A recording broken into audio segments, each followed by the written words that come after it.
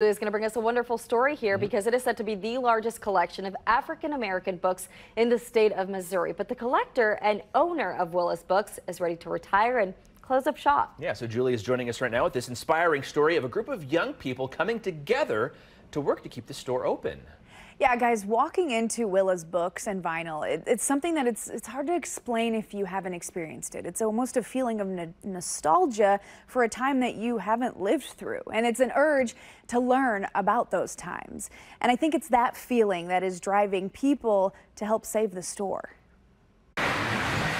When you pass by this sign along Troost Avenue, you may not know that behind this door is centuries of history.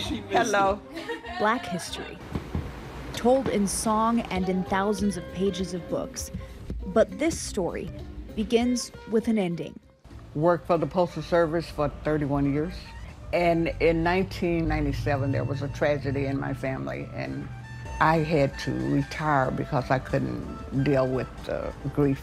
In her 60s and drowning in grief, Willa Robinson dug her way out of the pain with books. Something to fill the void that was there.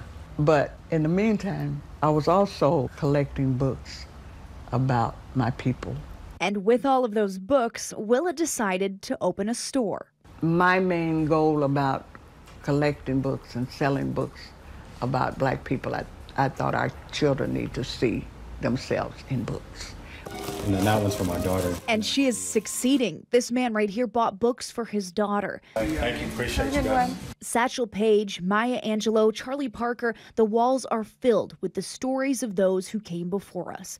But Miss Willa is now 83 years old and ready to turn the page. She had an appraiser come by and was prepared to close.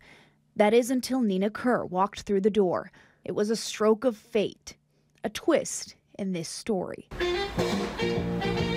I was actually looking for a job at the time. She told me immediately to pull up a chair. Nina realized this place wouldn't be a job, but a passion project. Just ask her how long it took her to realize that. 10 seconds. And just as fast, she got to work. I was calling everyone I knew.